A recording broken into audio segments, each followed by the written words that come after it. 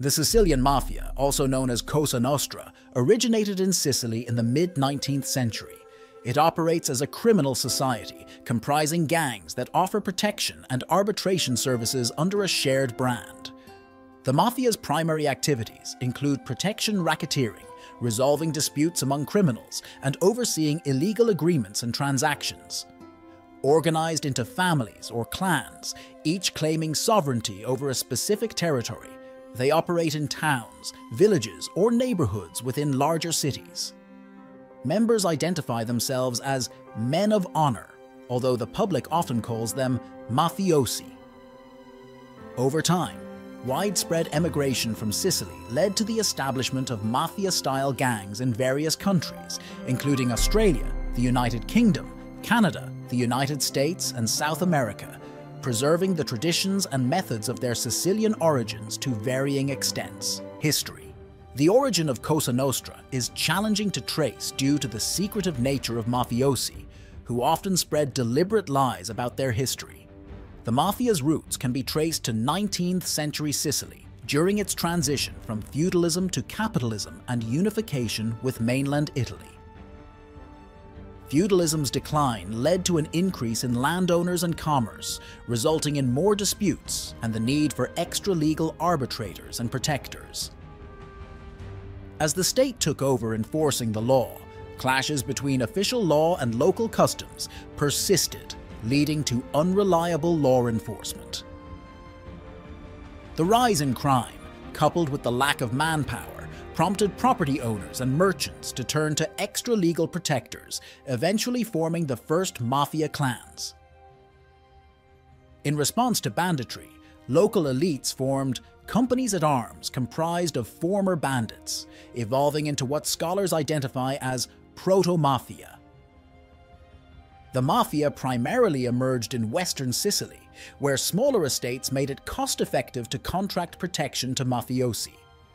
Early mafia activities were closely tied to citrus growers and cattle ranchers, industries vulnerable to theft and vandalism.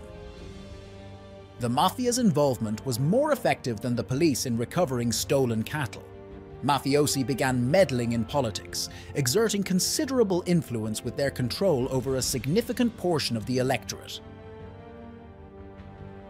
Reports in the late 19th and early 20th centuries by police officials like Ermanno Sangiorgi detailed mafia initiation rituals, codes of conduct, and criminal activities. Mafiosi were involved in counterfeiting, kidnappings, murder, robbery, and witness intimidation. Attempts to annihilate the mafia through arrests and trials were often unsuccessful, reinforcing their influence. Studies suggest the emergence of the Sicilian Mafia can be linked to the resource curse, specifically sulfur-rich areas vulnerable to mafia-type organizations due to a weak state and lootable natural resources. Additionally, the surging demand for citrus fruits, driven by their curative properties against scurvy, played a role in the mafia's development. The rise of socialist peasant fasci organizations further fueled mafia activity as landowners and politicians turned to the mafia to resist peasant demands in an environment with weak state presence. Fascist suppression. In 1925, Benito Mussolini launched a campaign to eradicate the mafia in Sicily and consolidate fascist control. The mafia's threat to his power and its links to Sicilian politicians motivated Mussolini's efforts.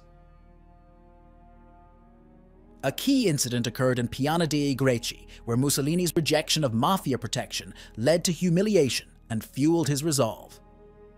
Mussolini appointed Cesare Mori as prefect of Palermo in 1925, granting him special powers to combat the mafia.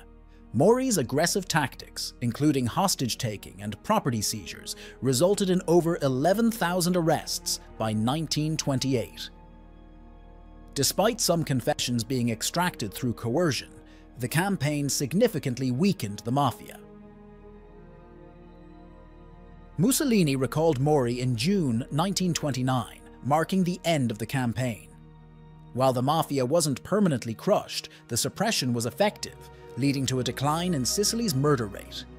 Landowners benefited by raising legal rents dramatically. During World War II, Allied forces invaded Sicily in 1943, causing upheaval and chaos that contributed to a rise in crime. The Mafia, having survived Mori's campaign, resurged during the Allied occupation. Former fascist mayors were replaced with mafiosi, who presented themselves as political dissidents with anti-communist positions. The Mafia adapted to the changing economic landscape, shifting its power from rural to urban areas. Post-war reforms in Sicily aimed to empower peasants, leading to conflicts between the Mafia and socialist reformers. A notable incident, the Portella della Ginestra massacre in 1947, underscored Mafia resistance to agrarian reforms. While the Mafia opposed these changes, it eventually benefited by purchasing land from landowners who chose to sell to mafiosi instead of adhering to government reforms. In the 1950s, the United States crackdown on drug trafficking led to the imprisonment of American mafiosi. Seeking to establish a foothold in the lucrative American drug market, American Mafia boss Joseph Bonanno negotiated the creation of a Sicilian Mafia Commission in 1957 to mediate potential conflicts among Sicilian clans. Sack of Palermo. In the post-war era, Palermo experienced a significant construction boom due to Allied bombing during World War II, leaving over 14,000 people homeless and prompting rural migrants to move to the city. The demand for housing led to extensive building projects, often subsidized by public funds. However, the period also saw the infiltration of Mafia influence in construction and related industries. In 1956, Vito Ciancimino and Salvatore Lima, Mafia-affiliated officials, assumed control of Palermo's Office of Public Works. Between 1959 and 1963, a small group, likely acting as Mafia fronts, secured around 80% of building permits. Construction companies not linked to the Mafia were coerced into paying protection money. Many structures were erected illegally before city planning was finalized, leading to the destruction of historic buildings and the construction of substandard apartment blocks. The Mafia's control extended to various sectors, including quarries, site clearance firms, cement plants, and wholesalers for construction materials. During the 1950s, the Mafia expanded its influence in the construction and cement industries, drawn by the high local economic involvement and the legitimate facade provided by the cement business for their illicit activities. First Mafia War. The First Mafia War marked the initial major conflict between Mafia factions in post-war Italy, showcasing the enduring tradition of violent rivalries within the Sicilian Mafia. In 1962, a dispute over a drug shipment to the United States led to a deadly confrontation. Mafia boss Cesare Manzella collaborated with the Grecos and La Barbera's clans, but a disagreement arose over missing heroin. The La Barberas accused Calcedonio di Pisa, in charge of the heroin, of embezzlement. The Sicilian Mafia Commission sided with di Pisa, leading to the La Barberas murdering di Pisa and Manzella. The conflict claimed numerous non-Mafia lives, with incidents like a Palermo shootout and an assassination attempt on Angelo La Barbera in Milan. In June 1963, a car bomb in Chiaculi killed 6 military officers and a policeman, sparking national outrage and a crackdown. Nearly 2,000 arrests were made, and the Sicilian Mafia Commission dissolved. Mafia activity declined as clans disbanded and members went into hiding. The commission reformed in 1969, and trials in 1968 resulted in many acquittals or light sentences. Financial losses and legal troubles left most mafiosi impoverished. In Palermo, Mafia families ceased activity for years until the conclusion of trials in 1968 allowed them to regroup. Smuggling boom. The 1950s and 1960s posed challenges for the Mafia, But the 1970s saw a significant increase in their illicit activities, notably in smuggling, with cigarette trafficking emerging as the most profitable racket.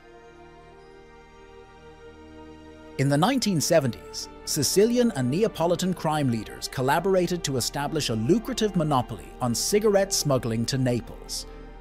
Following the shutdown of heroin refineries in Marseille run by Corsican gangsters, Sicily became a focal point for morphine traffickers. From 1975, Cosa Nostra initiated heroin refineries across the island, aiming to control both the refining and distribution of heroin. Sicilian mafiosi expanded to the United States to personally oversee distribution networks, often superseding their US counterparts. This led to a surge in heroin addiction in North America from the mid-1970s to the early 1980s. By 1982, the Sicilian Mafia dominated approximately 80% of the heroin trade in the northeastern United States. The distribution network often utilized mafia-owned pizzerias, disguising revenues as restaurant profits, known as the Pizza Connection. Second Mafia War. In the early 1970s, Luciano Leggio, a member of the Sicilian Mafia Commission, orchestrated the formation of the Corleonesi coalition, aiming to dominate Cosa Nostra and its narcotics trade. After Leggio's imprisonment in 1974, his deputy Salvatore Riina assumed control. The Corleonesi employed bribery, subversion, and secret recruitment to expand their influence, leading to the expulsion of Gaetano Badalamenti from the commission in 1977. The Second Mafia War erupted in 1981 with the murder of rival commission member Stefano Bontade, resulting in widespread violence and the Corleonese's ultimate dominance. Riina, now the de facto boss of bosses, manipulated mafia rules, replacing clan bosses with hand-picked regents. Simultaneously, the Corleonesi launched a murderous campaign against journalists, officials, and policemen who opposed them. Frustrated by the lack of cooperation, police clashed with politicians at a 1985 funeral, reflecting the tense relationship. Suspicions of mafia ties surrounded Prime Minister Giulio Andreotti, High Court Judge Corrado Carnival, and Sicilian politician Salvatore Lima. In 1999, the Italian court acknowledged Andreotti's deliberate association with the mafia, contributing to its strength, but the statute of limitations prevented his conviction. Maxi Trial. In the early 1980s, magistrates Giovanni Falcone and Paolo Borsellino initiated a bold campaign against Cosa Nostra. A crucial breakthrough occurred with the arrest of Tommaso Buscetta, a mafioso turned informant seeking protection from the Corleonesi, who had targeted his associates. Inspired by Buscetta, more mafiosi cooperated with Falcone and Borsellino. They orchestrated the Maxi Trial, conducted from February 1986 to December 1987 in a specially constructed bunker courthouse. The trial saw 475 mafiosi prosecuted, resulting in 338 convictions.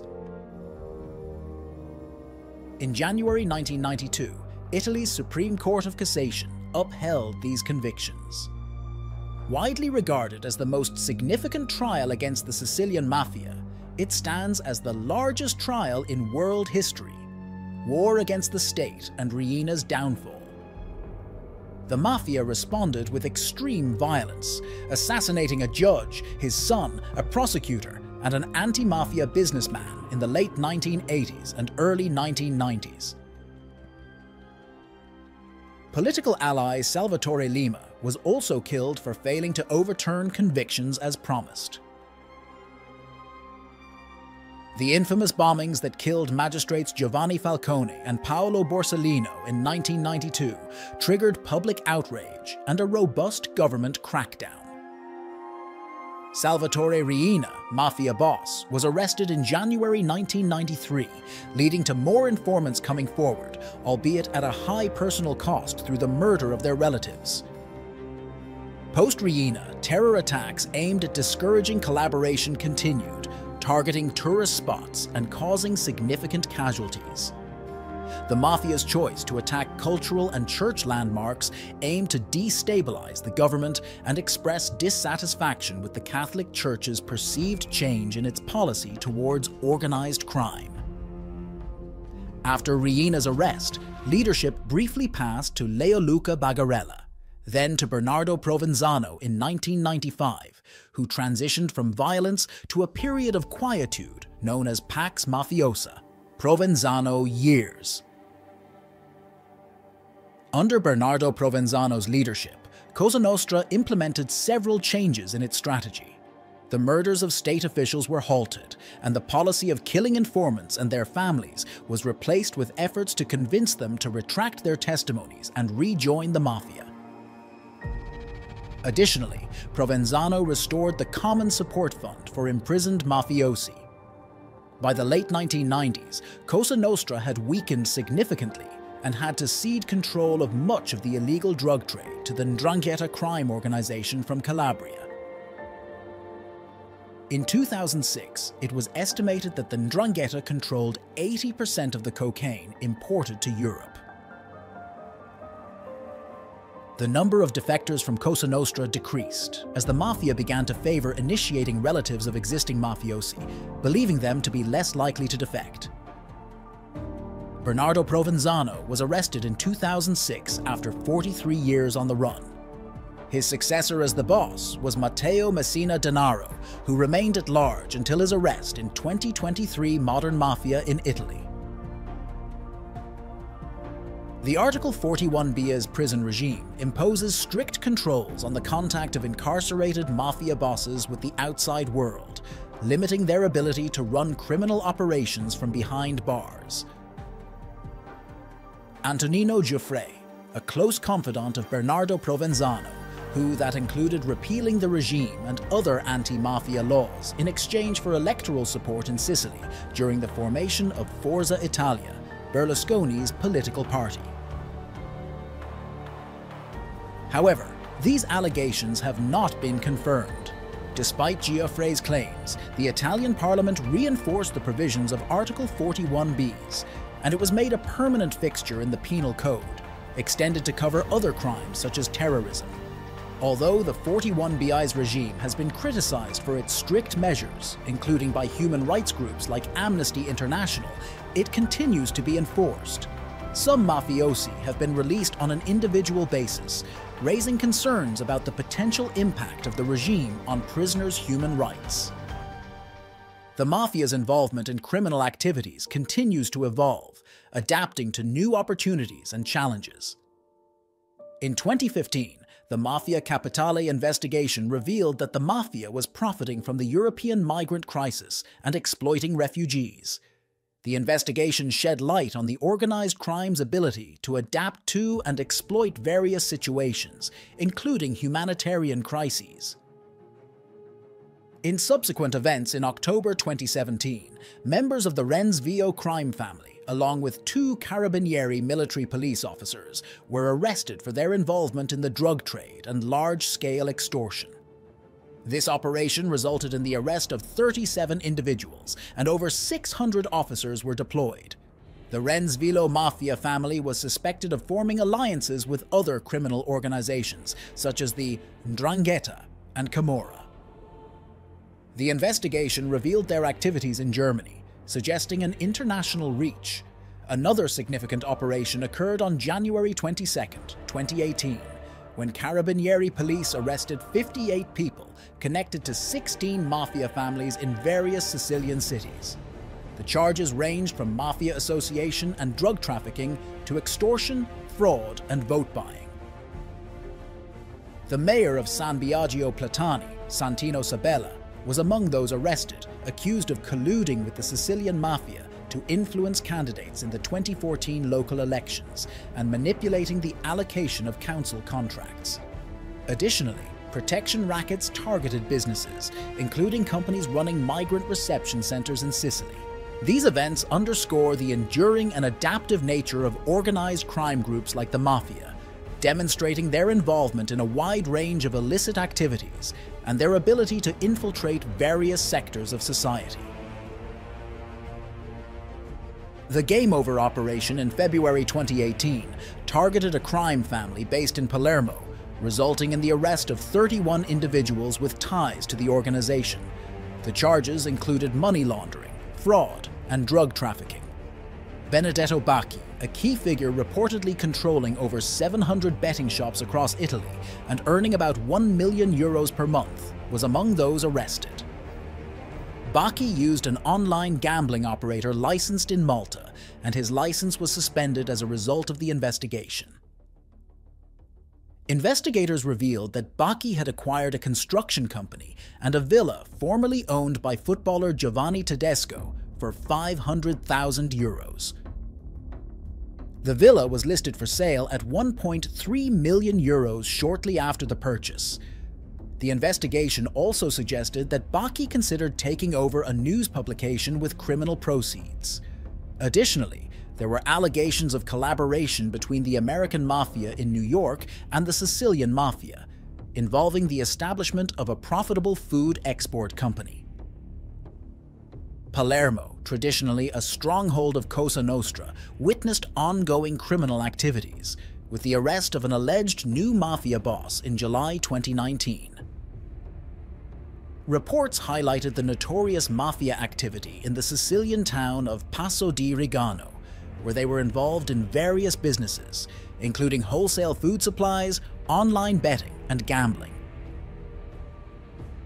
Links between Cosa Nostra and New York's Gambino crime family were also confirmed, emphasizing the global reach and connections of these criminal organizations, structure and composition.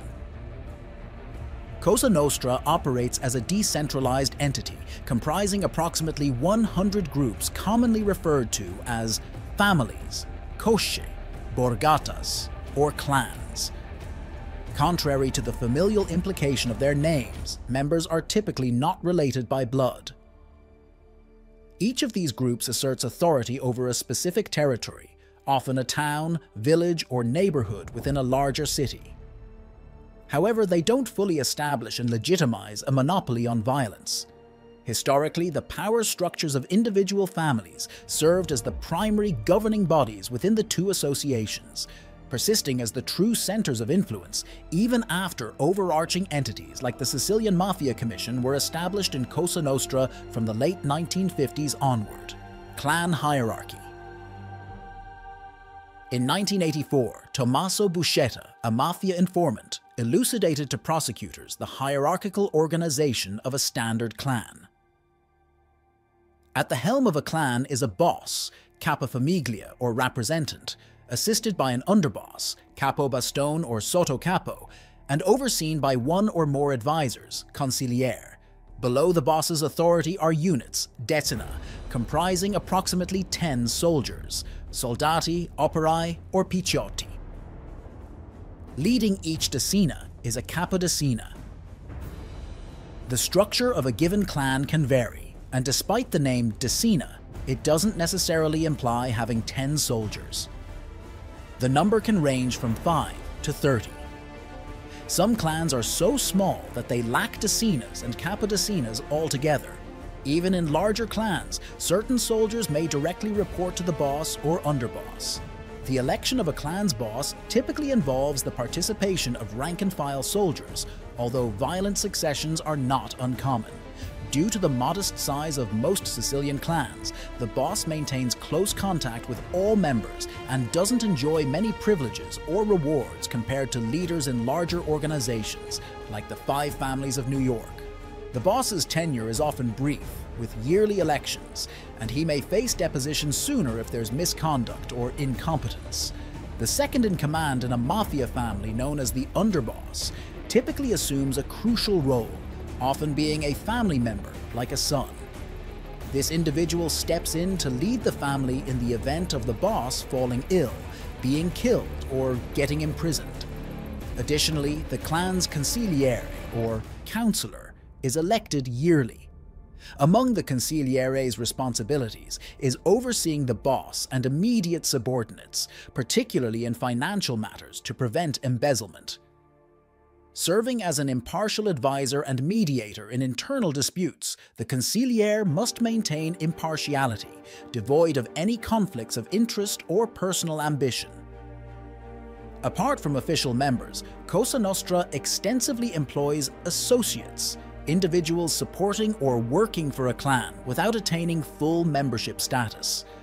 These associates, including corrupt officials and aspiring mafiosi, are viewed as tools by the mafiosi, serving a utilitarian purpose. Media often alludes to a boss of bosses or capo di tutti capi overseeing all of Cosa Nostra. Figures like C. Alogero Vizzini, Salvatore Riina, and Bernardo Provenzano have been portrayed as influential bosses, each dubbed the boss of bosses during their times.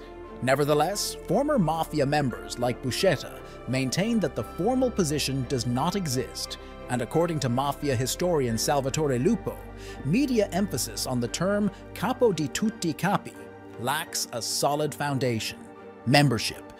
Membership in Cosa Nostra is restricted solely to Sicilian men. Prospective candidates are ineligible if they are relatives of or have close affiliations with law enforcement officials such as police officers or judges. Although there is no strict age limit, individuals as young as 16 have undergone initiation into the organization. Aspiring mafiosi undergo thorough assessments for qualities such as obedience, discretion, courage, ruthlessness, and proficiency in espionage. Initiation into the mafia typically involves the requirement to commit murder as the ultimate trial, regardless of whether the individual intends to pursue a career as an assassin. This act of murder serves dual purposes. It validates the individual's sincerity, ensuring they are not an undercover agent, and binds them into silence, preventing them from breaking Omertà without facing murder charges themselves. For many street criminals, being part of the mafia holds significant allure. Mafiosi commands widespread respect, as it is widely understood that offending a member risks severe and potentially lethal retaliation from the individual or their associates. Enjoying a certain degree of impunity, mafiosi find it easier to evade justice, negotiate deals, and assert their privileges. Full members also gain increased freedom to engage in various criminal activities controlled by the mafia, particularly in areas like protection racketeering. Traditionally, only males were eligible to become members of the mafia, although there have been recent instances of women taking on the responsibilities of incarcerated mafia relatives. Clans within the mafia, also referred to as families, typically consist of individuals who are not biologically related. Most newly appointed bosses are unrelated to their predecessors, and the commission prohibits relatives from concurrently holding positions in inter-clan bodies. Despite these rules, it is common for mafiosi to involve their sons in the criminal enterprise. The son's entry is facilitated by the approval and familiarity with Cosa Nostra traditions and requirements passed down from the father. A mafioso's legitimate profession, if one exists, usually does not impact their standing within Cosa Nostra. Throughout history, many mafiosi held menial jobs, and some bosses were entirely unemployed. While professionals like lawyers and doctors can be found within the organization, their roles are determined by the valuable skills they bring to the mafia. Commission. Since the 1950s, the mafia has upheld various commissions aimed at settling disputes and fostering collaboration among clans. In Sicily, each province has its own commission, and clans are grouped into districts, mandamenti, comprising 3 or 4 geographically adjacent clans. A representative, capo mandamento, from each district is elected to participate in the provincial commission. Contrary to common perception, these commissions do not function as a centralized government for the mafia. Their authority is restricted, and individual clans operate with autonomy and independence. Instead, Each commission acts as a representative mechanism for facilitating consultations among independent clans, who make decisions through consensus. Criminologist Letizia Paoli emphasizes that these coordinating bodies should not be likened to executive boards of major legal firms, as their power is intentionally limited. Paoli asserts, "It would be entirely wrong to perceive the Cosa Nostra as a centrally managed, internationally active mafia holding company, countering the portrayal often presented by the media." One of the primary roles of the Commission is to oversee and regulate the use of violence. For instance, if a member of the Mafia wishes to carry out a murder within another clan's territory, they are required to seek approval from the local boss, a rule enforced by the Commission. Approval from the Commission is also necessary for any murder involving a Mafia member or a prominent figure such as police, lawyers, politicians, journalists, etc. This process helps prevent potential conflicts with other clans and mitigates the risk of sparking a war, as the Commission serves as a mechanism for obtaining approval. Additionally, the Commission addresses issues related to succession within the Mafia. When a boss passes away or decides to retire, the reputation of their clan often diminishes, leading clients to abandon the clan and seek protection from neighboring clans. This shift in alliances can significantly elevate the status and power of rival clans, potentially causing regional instability and the onset of conflicts. In response, the Commission may opt to redistribute the territory and members of the deceased or retired boss's clan among neighboring clans. Alternatively, the Commission holds the authority to appoint a regent to oversee the clan until a new boss is elected. Rituals and codes of conduct. Initiation ceremony. Bernardino Vero, a prominent figure in the Fasci Siciliani, a socio-political movement that emerged in Sicily during the early 1890s, provided one of the initial accounts of a mafia initiation ceremony. Seeking both strength for the movement and personal protection, Vero joined the Corleone-based mafia group known as the Fratuzzi, Little Brothers. Recalling the events in a memoir penned years later, he recounted his initiation experience in the spring of 1893. Invited to participate in a clandestine gathering of the Fratuzzi, I entered a mysterious room where numerous armed men sat around a table. At the table's center lay a paper with a drawn skull and a knife. To gain entry into the Fratuzzi, I underwent an initiation involving trials of loyalty and the pricking of my lower lip with the knife's tip, allowing the blood to saturate the depicted skull. Bernardino Vero. Following his apprehension, mobster Giovanni Brusca recounted the ritual during which he officially became a full-fledged member of Cosa Nostra.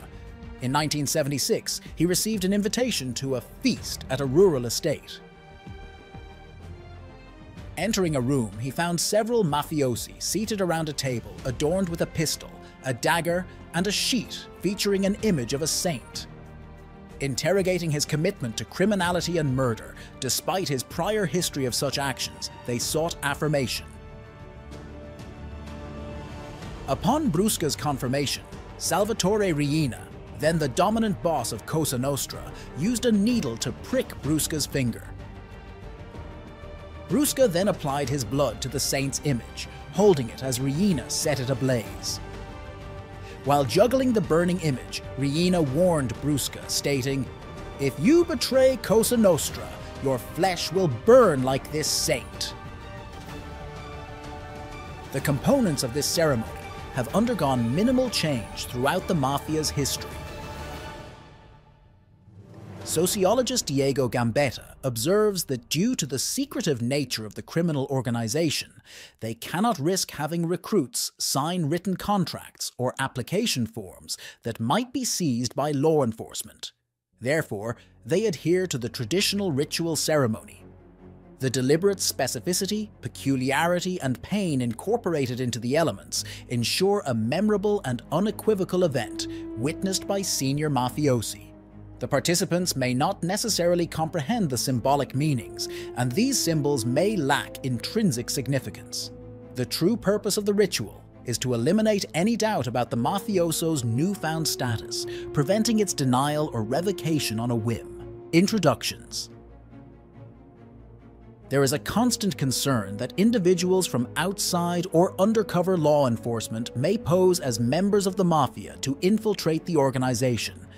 To prevent such infiltration, a member of the mafia should not disclose their identity to another member whom they do not personally know, even if they are aware of the individual's reputation.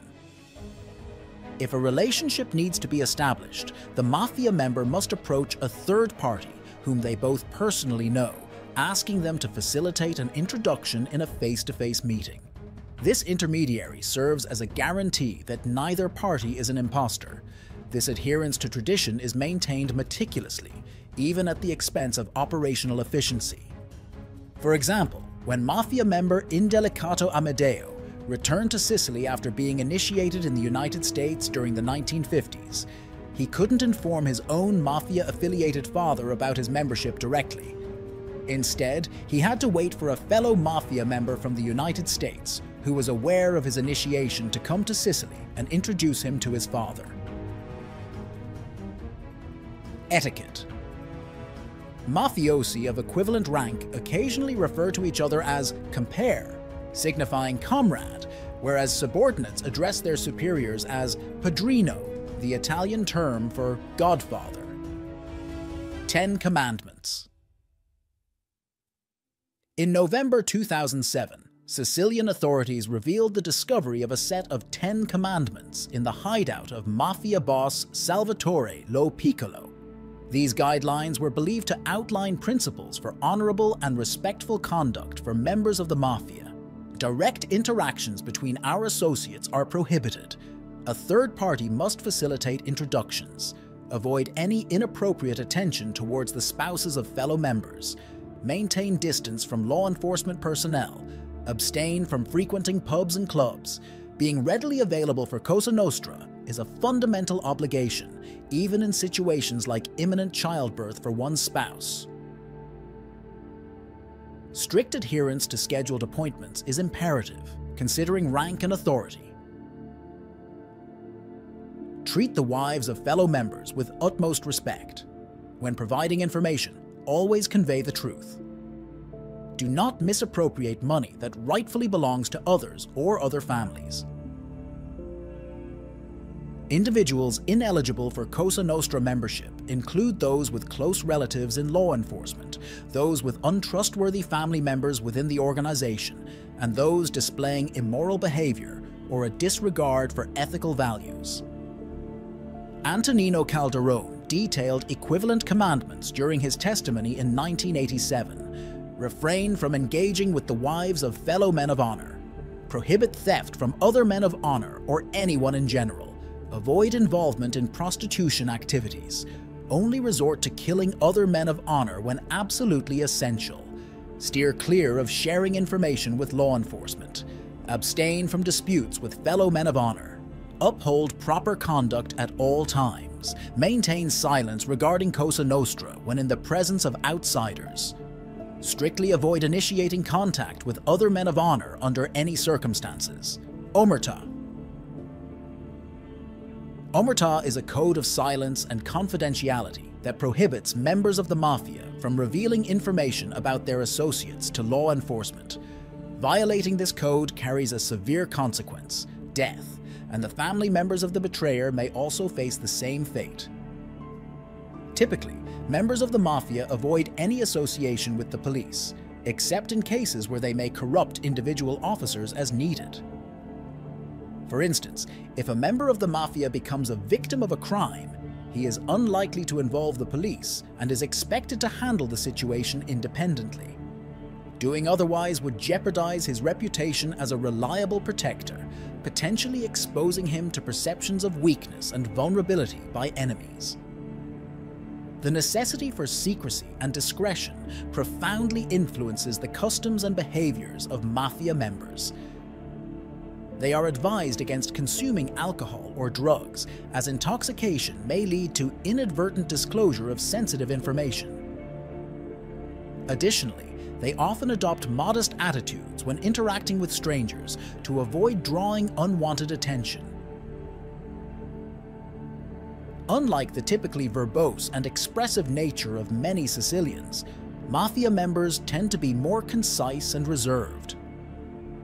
Another notable prohibition is the act of documenting their activities, as written evidence could be discovered by law enforcement. Mafia members also extend the principle of Omertà to the general populace to some extent. Civilians who enter into agreements, such as purchasing protection, are expected to maintain discretion, facing the risk of death if they fail to do so. Witness intimidation is a common tactic employed by the Mafia as well. Protection rackets.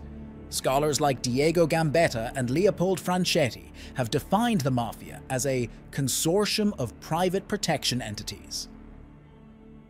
The primary role of the Mafia revolves around offering protection and ensuring trust in sectors of the Sicilian economy where reliance on the police and legal system is precarious.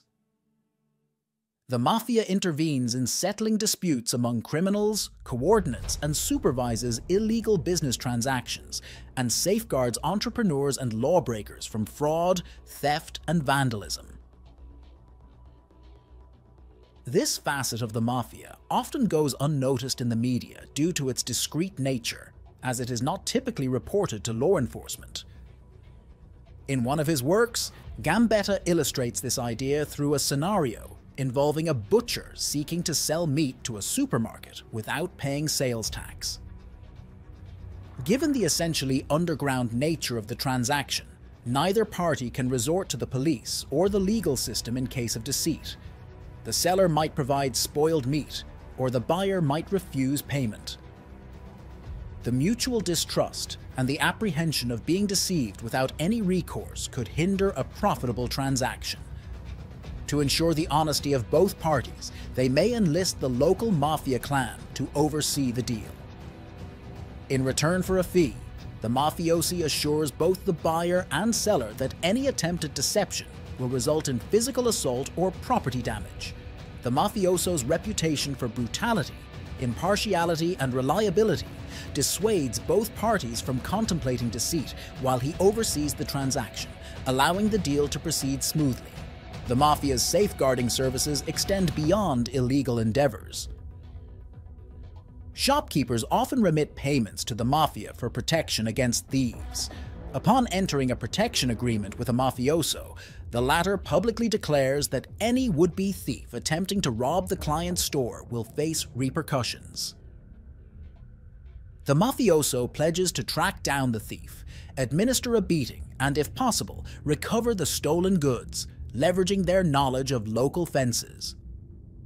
Contrary to a common misconception, the Mafia's dealings go beyond coercive tactics and encompass actual protection services. Although the Mafia may employ coercion to secure clients, many actively seek their protection, especially those involved in criminal activities. This dynamic has contributed to the Mafia's resilience against government attempts to dismantle it, as those benefiting from its protection actively shield it from law enforcement. Individuals enjoying Mafia protection are disinclined to have the police intervene against their mafioso. In Sicily, protection money is termed pizzo, a term reflected in the name of the anti-extortion support group Addio Pizzo. Mafiosi occasionally request favors instead of monetary payments, such as assistance in committing a crime. The amount of money extorted by the Mafia from businesses in Sicily exhibits a weak correlation with the firm's revenue. Consequently, smaller businesses bear a higher proportion of their profits to the Mafia compared to larger enterprises. Smaller firms may surrender up to 40% of their profits, while larger ones may contribute as little as 2%. This form of extortion, known as pizzo, operates as a regressive tax, disproportionately affecting small businesses. This economic barrier impedes entrepreneurial entry in Sicily, making it challenging for small businesses to reinvest in themselves. The result is oligopolistic markets dominated by a few large firms selling low-quality products at inflated prices. The cycle of Mafia extortion thus entrenches the Sicilian economy in a poverty trap. Protection from theft. The Mafia offers a safeguard against theft as one of its services to paying clients. Members of the Mafia typically refrain from engaging in theft themselves, although in practice, the prohibition is mainly directed at stealing from individuals associated with the Mafia. Instead, they focus on familiarizing themselves with all the thieves and fences operating in their designated territory. In the event of a robbery at a protected business, the clan leverages these connections to locate and recover the stolen items, subsequently punishing the thieves, often through physical confrontation. This pursuit frequently extends into the territories of other clans, leading to collaborative efforts among clans as they share information and impede the sale of the stolen goods whenever possible. Protection from competition. Mafiosi often shield businesspersons from competitors by intimidating rivals with the threat of violence. For instance, if two entrepreneurs vie for a government contract, the protected individual can enlist the assistance of their Mafia associates to coerce their competitor out of the bidding process. Another scenario involves a mafioso acting on behalf of a coffee supplier, pressuring local bars to exclusively serve their clients' coffee. However, the predominant method through which the Mafia quashes competition involves overseeing and enforcing collusive agreements among business people. Mafia-backed collusion typically manifests in markets where collusion is both advantageous due to inelastic demand, lack of product differentiation, etc., and challenging to establish numerous competitors, low barriers to entry. Industries fitting this description include garbage collection, client relations. Mafia members approach potential clients with a combination of aggressiveness and friendliness, reminiscent of door-to-door salesmanship. They may sweeten the deal by offering complimentary favors. If a client declines their offers, the Mafia might resort to coercive tactics, such as damaging property or engaging in other forms of harassment. While physical assault is uncommon, severe consequences like murder may befall clients who violate agreements or collaborate with law enforcement, though mere refusal of protection typically does not lead to such extreme measures. In many cases, Mafia leaders prefer cultivating enduring, open-ended relationships with clients rather than entering into one-time contracts. By publicly declaring a client to be under permanent protection, referred to as a friend in Sicilian terms, the boss minimizes confusion about who is safeguarded. This clarity discourages potential threats from targeting protected clients, leaving the unprotected vulnerable to criminal activities. Mafiosi generally refrain from meddling in the day-to-day management of the businesses they safeguard or mediate. Their reasons often include a lack of expertise and a desire to avoid conflicting interests that could compromise their roles as protectors and arbitrators. This approach fosters trust among clients, as they can be confident that the Mafia won't seize control of their enterprises. Protection territories. A Mafia syndicate cannot tolerate the presence of rival racketeers encroaching on their territory. In the event of a conflict between two clients safeguarded by opposing racketeers, a confrontation ensues as the racketeers vie for supremacy in resolving the dispute on behalf of their respective clients. The outcomes of such clashes are both unpredictable and gruesome, with no assurance of victory for either racketeer. Consequently, their protection becomes unreliable, diminishing in value. Clients may opt for alternative methods to settle disputes, jeopardizing the reputation of the racketeers. To avert this, Mafia clans engage in negotiations to delineate territories where they can exclusively exert influence in resolving conflicts through violence. This territorial negotiation is not always peaceful and often serves as the underlying cause of many Mafia conflicts. As Mafia clans offer protection within these territorial monopolies, the cost of their services tends to be high, accompanied by a frequently subpar quality. Other activities. Vote buying. Politicians seek the support of mafia figures to secure votes during elections. The mere backing of a specific candidate by a mafioso can sway their clients, relatives, and associates to vote for that candidate. An influential mafioso holds the power to bring in thousands of votes, reflecting the significant influence they command. With the Italian parliament boasting a substantial number of seats in its 630-member Chamber of Deputies and 315-plus-member Senate, and with numerous political parties vying for them, winning candidates may only need a few thousand votes. Therefore, the endorsement of a mafia clan can play a pivotal role in determining electoral success. Politicians have consistently approached us, recognizing our ability to deliver votes. Within our circle of friends and family, every person of integrity has the capacity to rally around 40 to 50 additional individuals. In the Palermo province alone, there are approximately 1,500 to 2,000 individuals of honor. If we amplify this by 50, it translates into a significant block of 75,000 to 100,000 votes that can be directed towards supportive parties and candidates. Antonino Calderone. Politicians commonly reciprocate this backing through various means, including obstructing law enforcement inquiries or awarding contracts and permits. While not inherently driven by ideology, members of the mafia have typically resisted extremist political parties like fascists and communists, showing a preference for centrist candidates. Smuggling. Mafia members offer protection and invest funds in illicit smuggling networks. Operating smuggling ventures demand significant financial backing for goods, boats, crews, etc., but few individuals are willing to entrust their money to criminal organizations. Mafiosi takes on the role of raising the required capital from investors and ensuring the trustworthiness of all involved parties. Additionally, they guarantee the safety of the smuggling operations.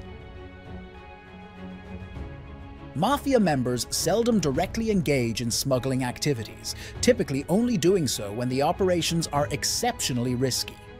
In such instances, they may incorporate smugglers into their clans to establish stronger ties.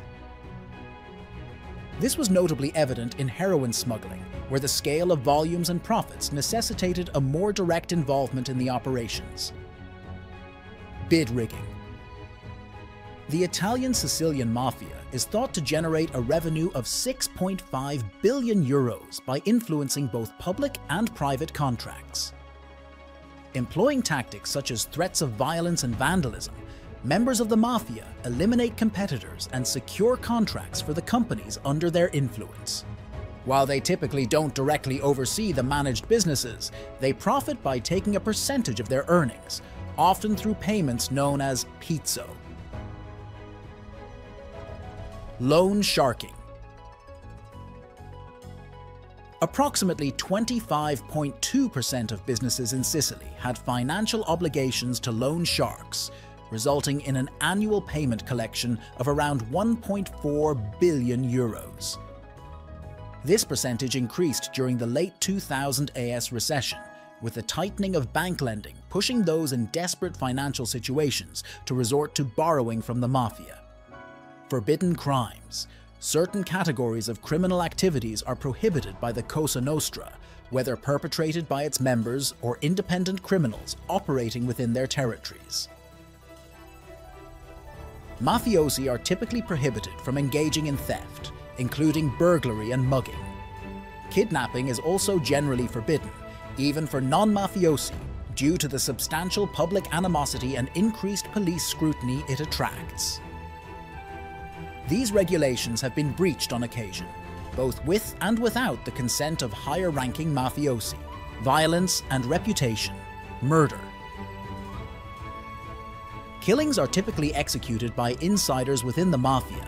It is highly uncommon for the mafia to enlist an outsider for a singular task, and those individuals are often at risk of elimination shortly thereafter, as they are deemed disposable liabilities.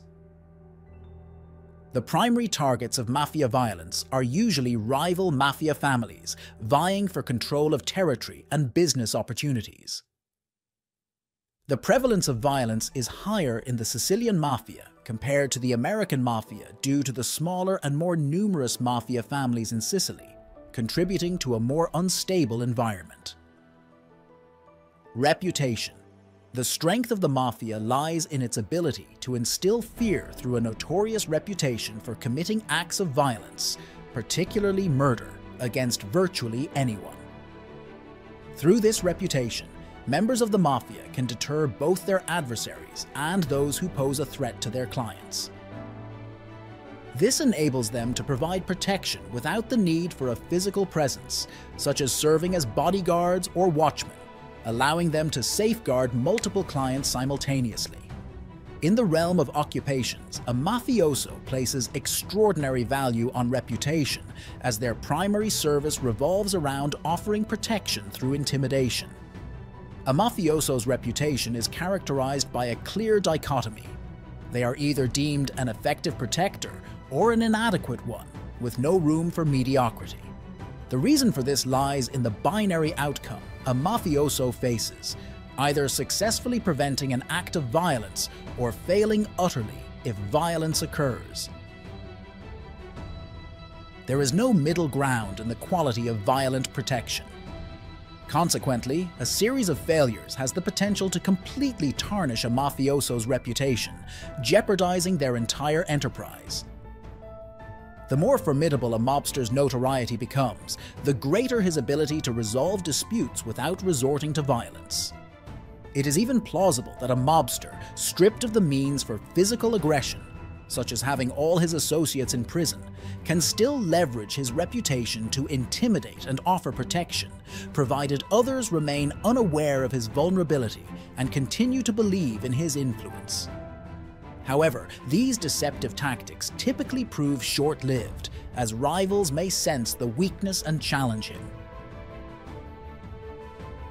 Upon a mafia boss retiring from leadership or meeting demise, the clan's reputation as effective guardians and enforcers often departs with him. If the successor lacks a robust reputation, clients may lose faith in the clan and defect to neighboring groups, leading to a shift in power dynamics and potential conflicts. Ideally, the new leader should have cultivated a strong reputation while ascending the ranks, ensuring the clan gains a respected and reputable successor. Consequently, established mafia clans hold a significant advantage over newcomers who start from scratch, as joining a clan as a soldier provides an aspiring mobster with an opportunity to build his own reputation under the guidance and safeguard of experienced mafiosi.